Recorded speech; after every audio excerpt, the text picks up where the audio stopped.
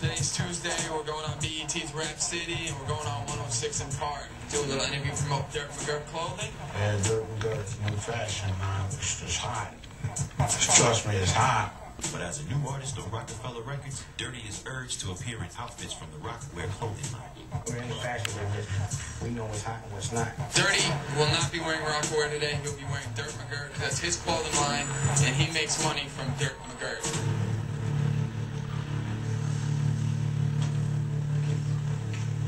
Put the shirt on. Dirty. Yeah. Who put the shirt on? I put it on my shirt. No, I'm saying, who gave it to you? They gave it to me, man. Don't get on this stuff. Okay. Okay.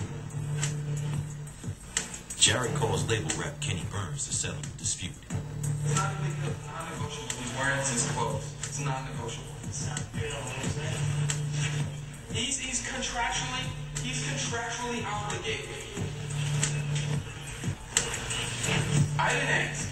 Hey, yo, Jared. Yo, Yeah, G, calm down, G. Yo, G, I got a relationship with you, man. You know what I'm saying? I got it. Yeah, man. But no relationship with you, man.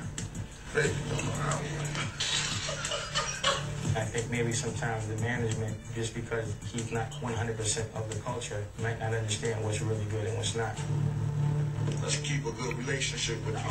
Yeah, a good relationship, but you gotta understand that, you know, that they can't control what you wear and what you don't wear. That's not cool. Man. I ain't worried about that, man. That's so small to me, son. This is a pin drop to me, man. Because nobody gonna tell me what to wear if it's Mc Girt or Rocawear. You know what I'm saying? Personally, how I came when I came in here, how you came out your face done, I ain't like that, man. You know who I am? I'm the craziest in the industry. Dirt. Yeah, Please wear those clothes. I got you. Okay.